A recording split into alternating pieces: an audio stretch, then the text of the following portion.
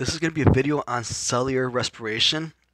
This is what I like to call big bucks and big bonuses. A lot of college students that end up taking biology don't really necessarily understand the whole entire component and diagram of this.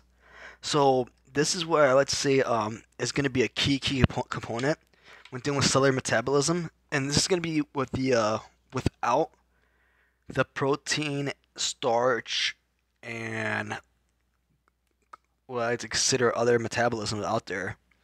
So what I like to do is begin with glucose, and we have to know that glucose enters a cell by something known as GLUT, glucose transporter. So what I'm going to do right now is tell you guys how it starts, and it starts with glucose entering the cell by the GLUT, and then the glucose is in the cytosol. And for those of you guys who are not familiar with cytosol is cytoplasm.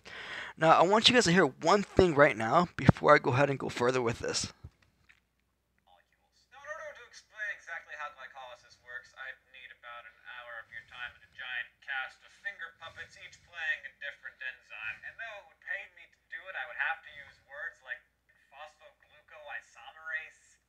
Okay, let's stop right there. I know exactly what he's communicating about. He's talking about the glucose here and how it ends up being into a pyruvate form, and the way it goes about doing that is it has to go through enzymes. Now, real quickly, an enzyme is going to be a chemical substrate that deals with slowing down, speeding up the molecular reactions.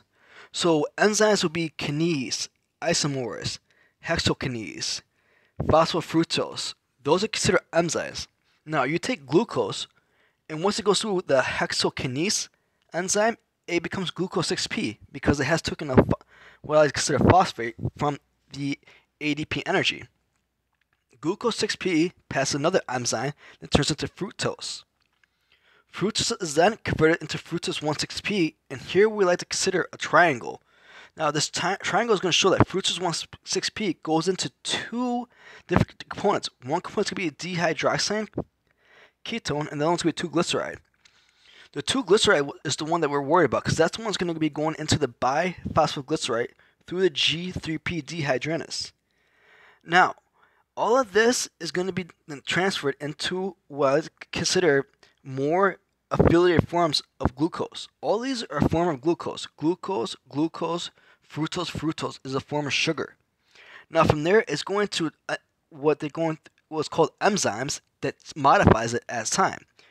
Pretty soon, you're going to get into the 3-phosphoglyceride. Then you're going to hit a mutase enzyme that transfers 3-phosphoglyceride into 2-phosphoglyceride. In the analyze, and H2O comes out. Then you have 2-phosphenylpyruvate. Then it goes to a pyruvate kinase, which is an enzyme. And then from there, you're going to have the final form, pyruvate. This is pyruvate, and this is pyruvate. What you see in common right now is the 3 carbons. That is called a pyruvate form 3 carbon. This right here is what you call the entrance to the mitochondria. Sometimes what they call the edge of the entrance to the mitochondria is kind of known as the membrane. So right here, the pyruvate dehydrogenase is going to actually take the pyruvate. It will extract a CO2 out of it, meaning that a carbon dioxide will come out of it, a CO2. And then from there, it's going to end up in this form where it adopts coenzyme A, and then it becomes coenzyme A with the SH at the end. Now, this right here is called the Krebs cycle, TCA cycle, and I'm trying to see if there's another name for it as well. Tricarboxylic acid cycle as well. These are the enzymes: aconitase, aconitase 2, isocitrate, Q-glutarate. I don't want to skip any enzymes here, but I really want you guys to know this one right here. And this one's going to be called the enzyme sonic dehydrogenase, which is going to be called the complex 2 enzyme. With this enzyme, I think it's really important. You guys know because this enzyme is attached to the electric transport chain as well, and also in the Krebs cycle. Big bonuses, big key parts to understand this. Here you have a stage of fumarate, and for the guys who aren't familiar, these are enzymes in between the boxes, and these are going to be called the stages of the carbohydrates. So with the stage of the carbohydrates, here's going to be 2 carbon, 2 carbon, 2 carbon. You see it loses a carbon here, and then it keeps on going through a continuous cycle all the way up to get malate, enzyme, and then oxalate. This is going to be the Krebs cycle. Now, once the Krebs cycle is further in detail, you're going to see here we got the electric transport chain with the enzyme 1, 2, 3, 4. So we got a lot of enzymes here, as we can tell. Complex 1 is the enzyme dealing with hydrogens. Complex 2 is attached to the Krebs cycle. So you guys can see how it plays a role in the electric transport chain and in the Krebs cycle. Coenzyme Q. You have a coenzyme SH above, and this can transfer into the complex 3 enzyme. And then here, complex 4. Bonus, complex 4 deals with the oxygen being converted into H2O. For those of you guys who understand information at Bloom taxonomy level, understanding oxygen, where it's going, where it's exiting, is going to help you out with the cellular equation.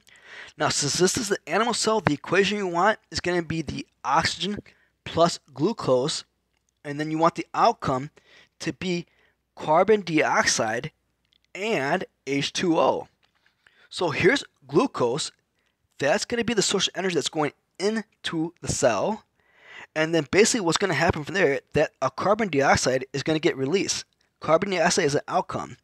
Another income in the cell is going to be oxygen, and the outcome is going to be H2O. So this should help you out with the understanding of what molecules are going into the cell and what molecules are coming out of the cell. If one thing I would try to understand is try to understand the enzymes and try to understand the carbon dioxide. So we have what I like to consider 4 main components. We have the glycolysis, how the glucose is being converted from enzymes into a pyruvate. We have the pyruvate dehydrogenase, which tells you how it came to the acetyl coenzyme A. We have the Krebs cycle, TCA cycle, and we also have the electron transport chain. I honestly have not seen it in this full detail ever. This is going to be the greatest amount of detail I have ever released and seen. This actually contains every single thing known to mankind to me. Please contact me with information if you guys have any questions. I'll definitely put my email. I'm going to put my number out there as well. I already belong to 2 different biology club meetings. I'm going to go ahead and post this video as well up there too. The reason why I want to make this video is because I put up my diagram onto a social network and I received a lot of likes and a lot of feedback. Hopefully this video will help you explain the diagram and help you understand the diagram a lot more. And this is what I like to call the cellular respiration, cellular metabolism without the protein, without the fatty acids, without the starch. Please feel free to give me any type of question, comments, and thank you very much for letting me play this video. Enjoyed it.